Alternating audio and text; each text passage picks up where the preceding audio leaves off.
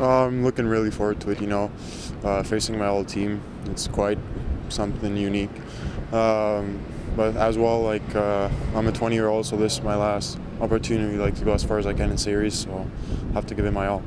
Once you realized it would be Quebec in the second round, what were some of the thoughts that went through your head?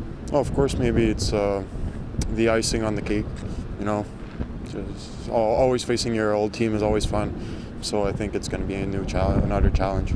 I know you're a team guy, but I got to think that one of the highlights this year for you was scoring that overtime winner against the Remparts in the Metro Center. Yeah, of course, that was special for me.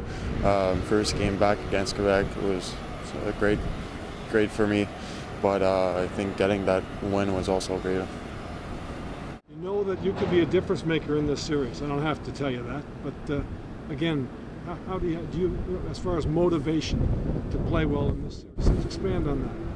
I think the motivation has to be there during the whole series. Every game is important up to this level, and I think I'll have to prepare the same way I've been preparing in Moncton and just do my job. And what would this mean?